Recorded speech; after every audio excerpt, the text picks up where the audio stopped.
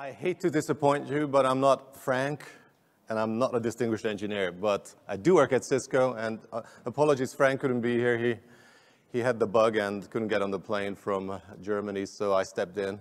I'm Krisztian Flautner, and I'm actually in the Edge group on the business side, doing the product definition, but working on some of the products that actually are described here. So let's see if I can do justice to Frank's talk. If not, please don't boo, but feel free to ask questions, by the way.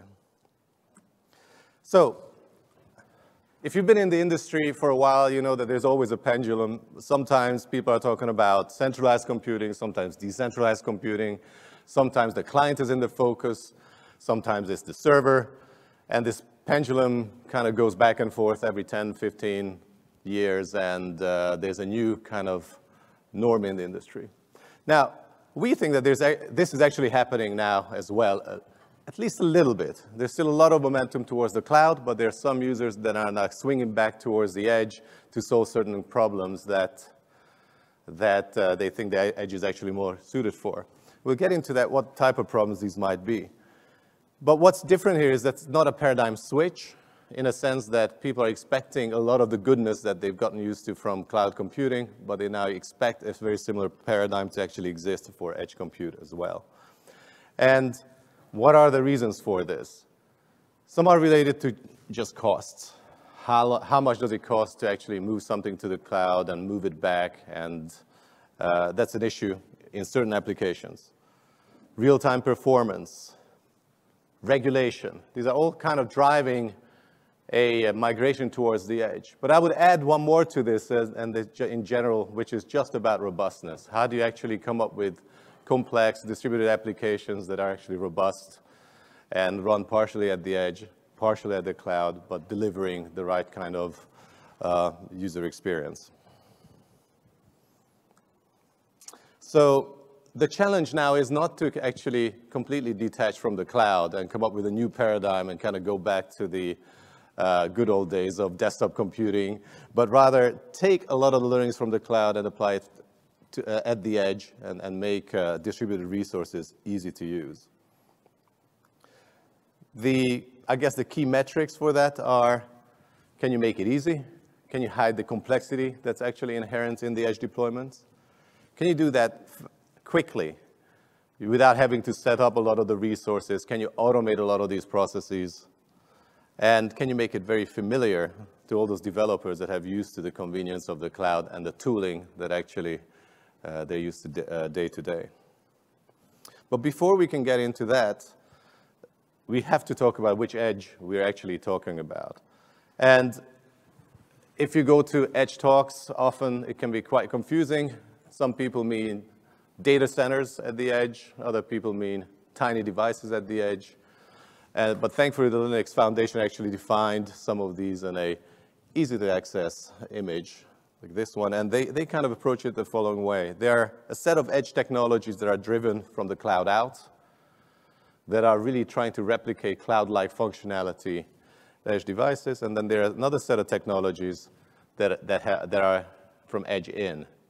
They start with the end nodes and then push towards functionality that those end nodes benefit from at the edge.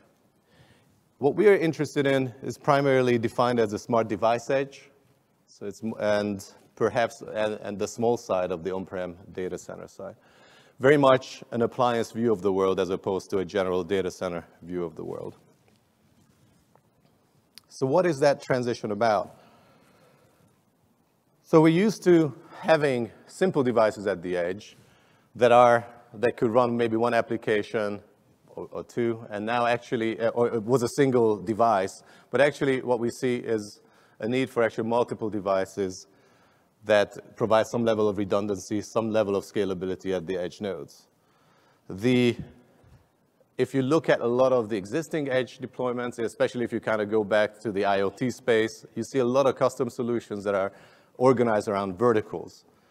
I think what's actually happening in this new edge is that those are becoming much more horizontal. You don't have to think in terms of silos, in terms of vertical solutions, but there's some degree of commonality between these solutions that can be factored out to enable scalability at the edge. And what we have to do is to move from a manual deployment model to automated as a service deployment model.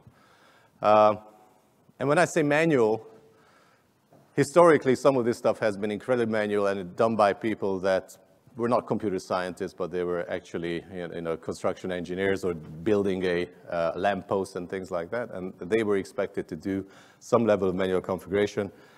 Now you can kind of figure out what went wrong with a lot of those projects. But in this world, what we'd like to do is to move to a completely automated system that can actually be done remotely, but with the help of people that actually are at the edge. So a deployment scenario is on this picture. Quite simple, really. You have a set of end nodes, sensors, and actuators that communicate to one or more devices at the edge, which then actually communicate with some backend in the cloud. What makes this use case complicated is not that part of it, but the fact that you actually now have to multiply that n times, and you want to actually make that work, want to manage them centrally, and want to have a consistent user experience. So we call that edge native, just to play on words with cloud native, with the expectation that you can take a lot of the technologies that you love on the cloud side and actually apply it to the edge compute model. And what does that look like? Now, if you go back about a decade, I think, Heroku had these principles of how you ought to be building stuff if you want to make them robust. And it's a pretty good set of rules. Sorry, there are 12 factors, not 11. I can't remember which one I forgot. But there's a pretty good set of rules that people have been following ever since. And I think most of these actually apply at the edge today with small twists on them. And ones that I would highlight are the following. So at the edge, you still care about dependencies and policies, but some of those policies might be local to the site at the edge. So some of the policies might be centralized, some of them might actually be bespoke based on where the application is running.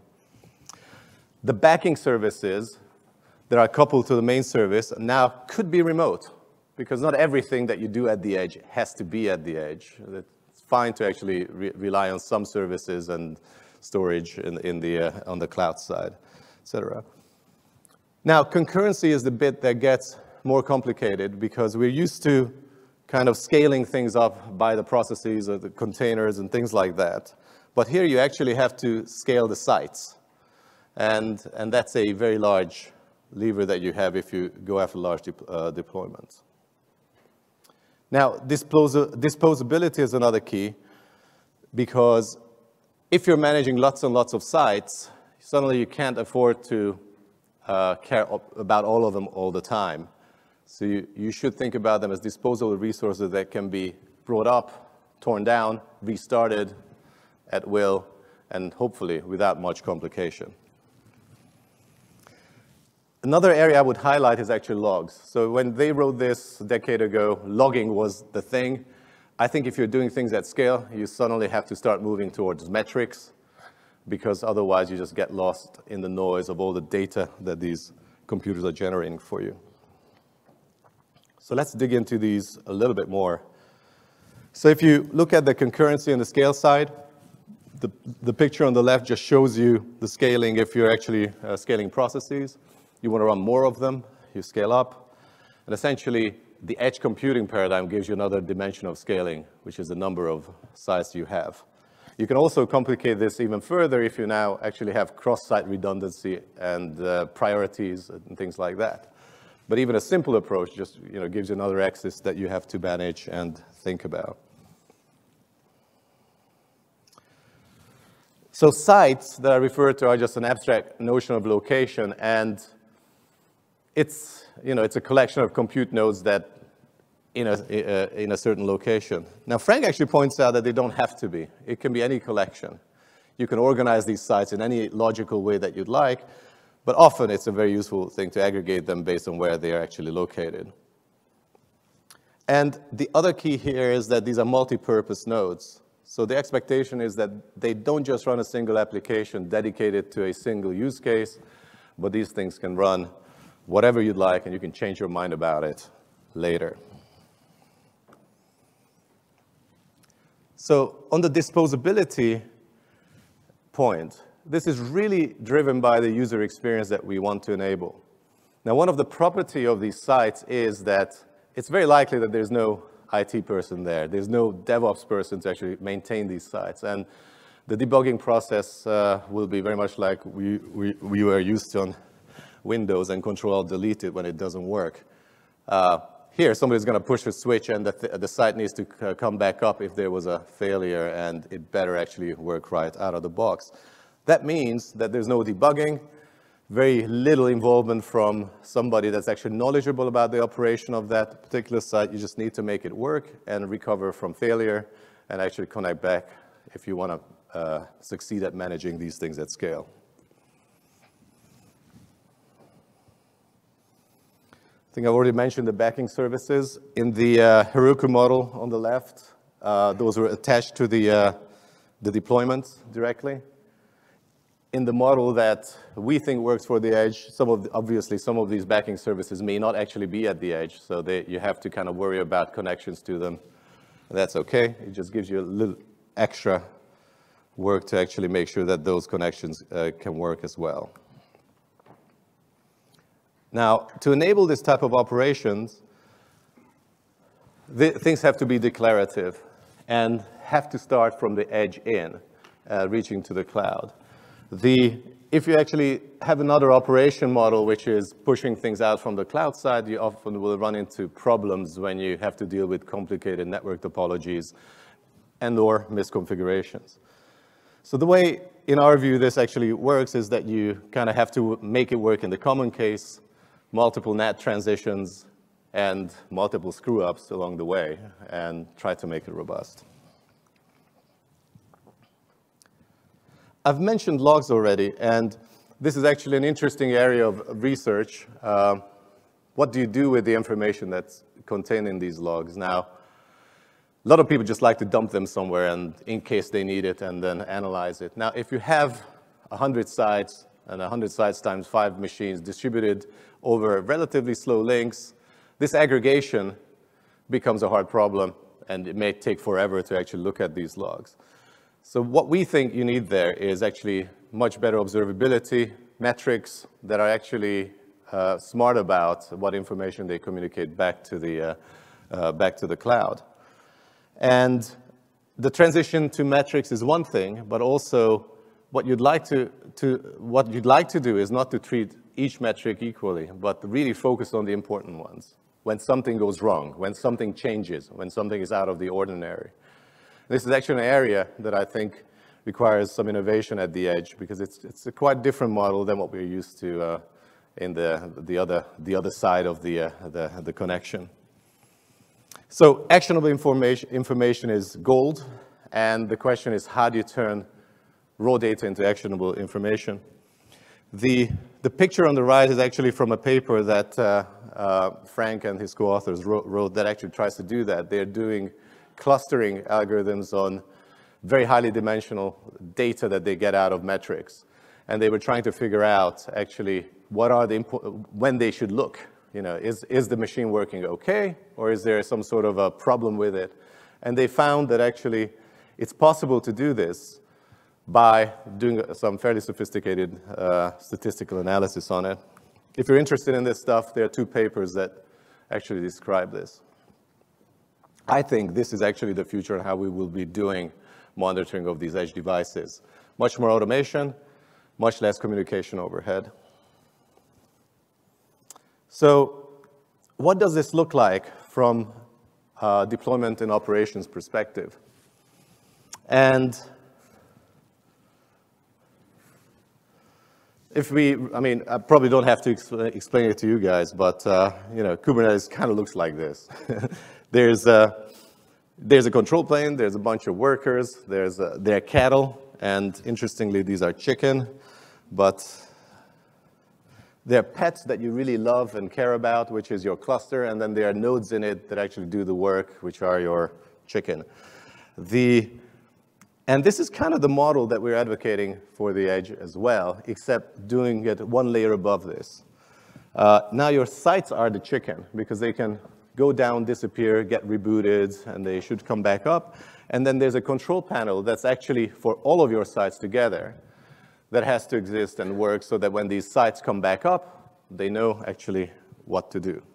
So the chicken, or cattle, can fail any time. But obviously, your collection of sites shouldn't. So I already mentioned that this should be based on some sort of a pool model. There's a defined state that a site should get into, and when they actually come up, they should pull the information that relates to them. So it's very much a declarative model that we're advocating, and driven by the edge, as opposed to edge in, as opposed to from the cloud out. So here's a deployment example of the system we're building. And again, here's this blue guy that wants to roll out a new site and deploy an app. So that's the example I walk you through. So what are the three things that are in this demo? They're apps that are the applications that are deployed to the sites. As I mentioned earlier, sites are just groups of nodes, usually geographically grouped. And the app nodes in this case are small computers, and you'll see it's just a Raspberry Pi. Oh, there it is. And that is indeed Frank's hand. So that's and the point of this is the prototype we have actually runs on much bigger computers, and we're aiming at a lot of interesting machine learning workloads with this system, but it can work on whatever we've got. So I'll show you how you define a new site, how you can add an app node and associate it with the site, and then deploy the app on top. So let's see. Okay, started. So that's the user interface for Great Bear, which is a edge management platform that we're building. And here you can see a few sites that have already been defined in Europe. So there's one in Switzerland, France, UK, and there's nothing in Cologne. And Cologne is where Frank actually lives. So he's going to show you how you can add a site, and actually right here. And I think he's giving his home address here, so please don't swat him. Okay, no, it's not his home address, it's somebody else's address. And and then he's defined that site, and then the next step along the way, and if I could actually see the screen, yeah, there it is. You can add the Raspberry Pi, and all you have to do is add the serial number, and through all of this, through the software infrastructure, it'll associate it with that site, and it will get bootstrapped into the Great Bear Edge Cloud. So you can see that now it's actually scheduling, and it's finally been assimilated. It's part of the Borg now. And then the next step will be to actually deploy an application on top. So there it is. We have a few applications already in this system that we've developed, but obviously you can add in many more. And the example that we're going to show you next is actually around event-driven displays, EDDs. So the application deployment itself is really quite simple. You just have to, you add in the required information about the secrets, you turn on some configurations, and after that, it'll be all okay. And you can see in this example, these are displays. So what he's doing there is turning on the VNC displays so that these edge devices can actually display something on a monitor connected to them. So quite straightforward. If you look at solutions today for that same type of problem, you will see a lot of bespoke, expensive and bespoke appliances that you can only use for that purpose. What we're showing here is a much more general purpose approach that you can actually then do. It's restarted, has it? No, it's the end. Yeah. General purpose approach to actually this same problem where you might have multiple applications. You might want to change your mind what you use those devices for. And in fact, you might change your mind about which application you actually want to run. So Event-driven display will render some content, and I just walk you through an example of actually how that works with Great Bear. You can use this for digital signage, video surveillance, just posting stock tickers, whatever you'd like. And, oops, sorry. And it works like this. So you actually, once you have your site set up, why is this so small? Sorry guys, my eyes are going and I find it quite difficult to actually see the size of this. Let me make it bigger. There it is, okay. So you see all the sites that have actually been defined in Great Bear. By the way, this can be done for every tenant separately. So in this SaaS, you get to pick your own sites. You can share them with others. And in this case, it shows 5 sites across Europe. And the use case here is really quite simple. There are a number of displays connected to these Great Bear devices. And we're going to show www.cisco.com on the displays connected to them. And you get full control about what you show on each of them. Here we're going to show the same web page, but you can show whatever you'd like. And this is how you do it. So on the right are 3 sites, Budapest, Raleigh, and Cologne. Now you'll see a computer that was used during the demo. And again, Frank's hand on the right. Driving it, and what we're going to do is actually deploy the application. So you get to choose where you want to deploy.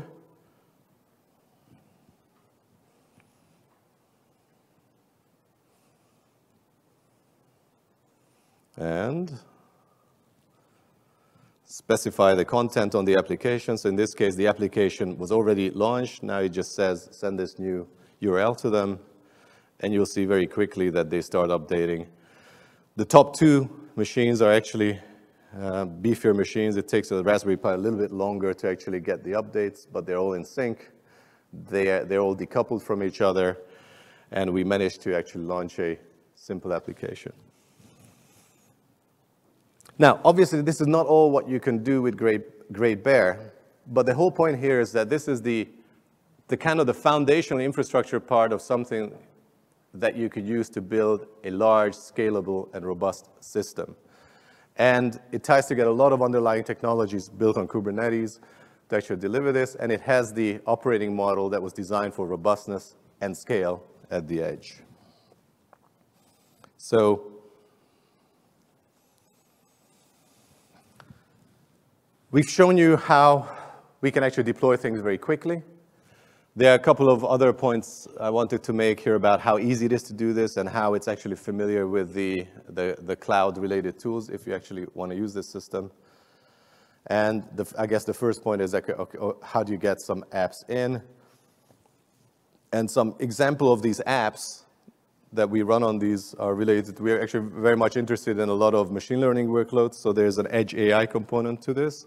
But when you're actually moving something to the edge, you might have to massage the application itself. It might be too beefy to fit on the device that you have available at the edge. So in this case, you might actually have to shrink down those models, or you might have to do federated learning because actually near the edge where you're trying to do some learning, people don't give you direct access to the data. They give you direct access to the data at the edge, but they don't want you to actually take the data elsewhere, so you deploy federated learning on it. To actually enable that, you need to manage the data flow between the application and then the local, the data sources. And sometimes you have to do, as I showed you earlier, some of the rendering in I/O, take care of it, just like you would on a PC. So here's an example of something you can do with Edge AI. So you have an AI model, which you'd like to deploy at the sites at the edge. And you have a problem because you have 2 new models. One is a bit too large for the edge device, and the other one doesn't run fast enough. And those are 2 things that can easily happen if you have edge devices. Unlike on the cloud side, you can't just specify a beefier instance. To have a beefier instance at the edge requires somebody to go out there, get a new board, plug it in, set it up. So here you actually have to adapt your application to the needs of the edge, as opposed to the other way around. So why do you care about frame rate? In a lot of inferencing algorithms, it actually matters, it impacts the quality of the inference itself. In an example that we had, for example, depending on the data stream, sometimes the inferencing engine would see 5 people, sometimes if you actually increase the frame rate, it would see 6, because it has more granularity on the images, and it can actually pick up the 6th person that was obstructed earlier on.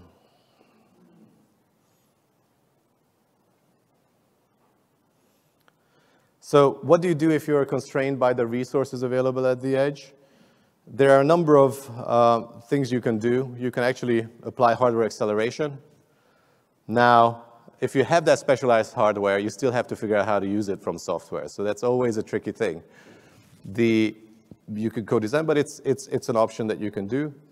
The other thing you can do is model compression. You take a model, and then you try to get the most optimal representation for the given device. There are a lot of tricks in the toolbox to actually do this, and there are systems that help you achieve this, or you can use your own flow to actually massage the models in place. The point is, you have to have some ML knowledge to be able to do this. Or you might try to actually split a model across multiple edge devices. Now, all of these are things that you probably should do or must do depending on your application constraints. And how you actually do it is that there are a number of papers actually we've written, but they're also in the research community that can actually tell you how to do this. You have to find kind of a part of this network that's easily cuttable and at the same time doesn't have bandwidth requirements that overwhelm the edge system. But that can be done by heuristics. You won't get a perfect, you most likely won't get the most optimal setup, but you will get something that allows you to actually cover the envelope and use the resources that you have available at the edge.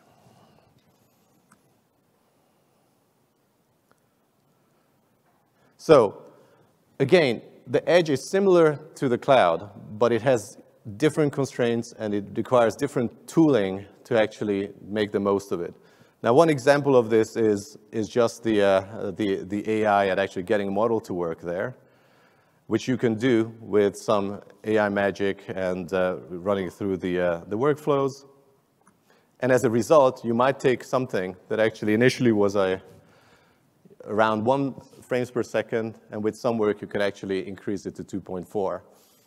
Now, this is just an example of what you can do, but this is kind of a factor of 2 to 3 improvement in a model inference is often possible with these tools. If you need a factor of 10, you probably should actually pick a different model to start with. So you have to design for the edge in some degree, but you get to leverage a lot of the tools that everybody else would be using on the cloud side as well. So by splitting and distributing the model, we can actually maintain a given frame rate at the application layer. And that's usually, that can be good enough to get started, even if it's using multiple machines. But you need a toolkit of these ideas to actually leverage the edge.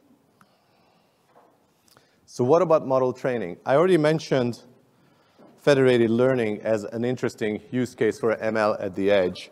And that comes from the simple recognition that a lot of people don't really want to give you access to the data that they have, but they might give you access to an AI algorithm.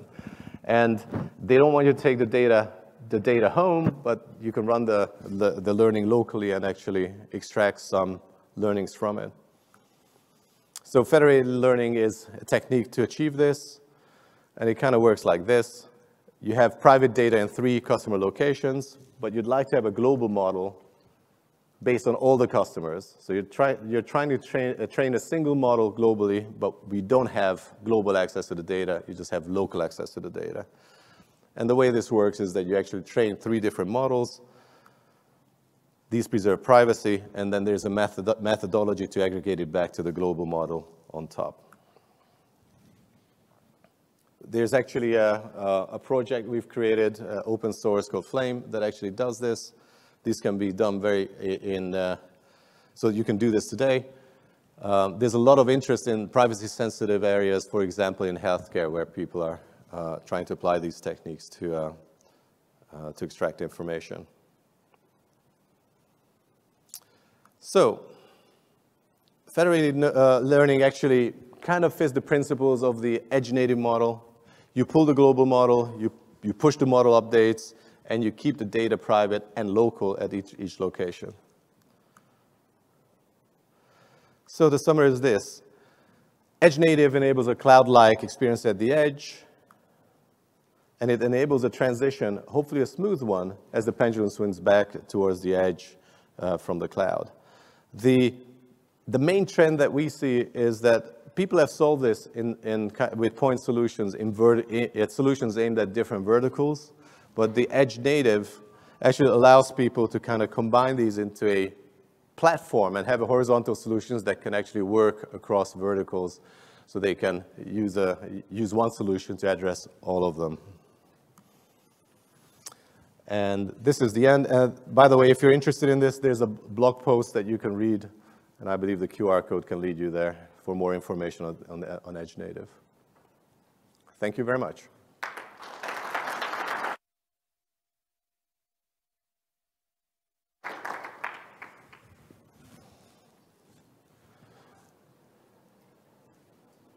I'm not sure if we have any time for questions, or are we done? Do we have any more time, or is this the end? Okay, well, we have 2 minutes. So if you have any questions, just ask me after by the seat. Thank you.